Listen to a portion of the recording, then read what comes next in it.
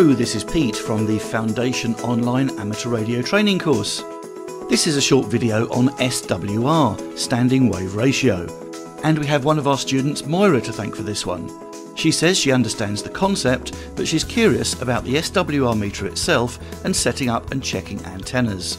So let's take a brief look. For this exercise I'm going to use a cheap and cheerful SWR meter. This one can cope with VHF as well as HF. I'm also going to use a Baofeng handheld, and you can see here at the top I've got an adapter to connect it to a PL259 cable. And on the screen now is a homemade dipole antenna that I use for training. It's basically two telescopic aerials from a portable radio stuck to a piece of wood. So let's get started. I'm going to connect the transmitter into the TX socket on the back of the SWR meter. You see there's two, the left is for VHF, UHF, and the right is for HF. And into the antenna socket I'm going to connect my dipole antenna. So here's the meter itself, and down the bottom it's set to average and also for the VHF and UHF range. So this is everything connected together. That's the Baofeng connected into the meter and the telescopic antenna. So using this little test dipole antenna I've got, you can basically extend or retract each side of the dipole. So you can increase the length of the antenna, and of course you have to make sure that both sides match because it's a balanced antenna. And also you can decrease the length of the antenna. So it's a handy way of us playing around with the antenna length. Now the first thing I need to do is calibrate the SWR meter. First of all I set the power to the lowest power setting possible, 5 watts, and then from SWR to calibrate. And with it set to calibrate, I just transmit. I adjust the cal dial until the needle is pointing at cal. Now I switch to SWR. So I transmit again. And here you can see I have an SWR of 1.5 to 1. That's acceptable, but we can do better. So we know our SWR is a little bit high at 1.5 to 1, so we're going to reduce the length of the antenna. Again, making sure it's equal at both ends. And then we'll try again. Now at this point we should warn you if you have a shack cat in the area, he may want to help out with the antenna length.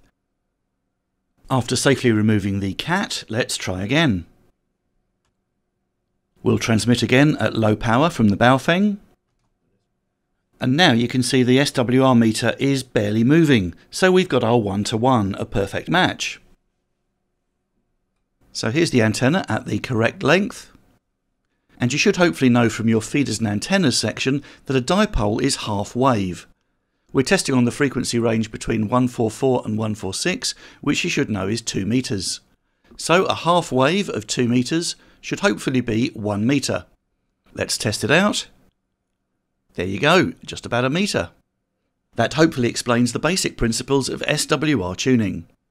Now in the real world, if we were using HF, we would use an AMU or an ATU, which will automatically do the adjustment for you. For the example here, I'm tuned to 40 meters. Here is my AMU, and I will tune in to the frequency. And you can see the AMU has correctly tuned itself into the frequency and given me an SWR of 1.0. Perfect. Let's change to the 20 meter band. We'll tune again.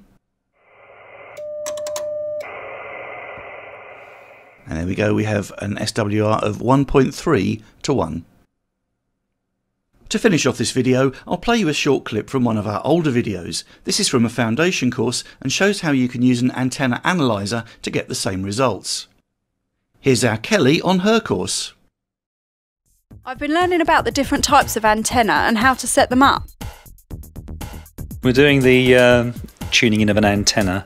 So in this case we happen to be on 2 meters and we're trying to get the VSWR down to its lowest value that we can achieve, so that the efficiency of the transmitter to the antenna is at its best.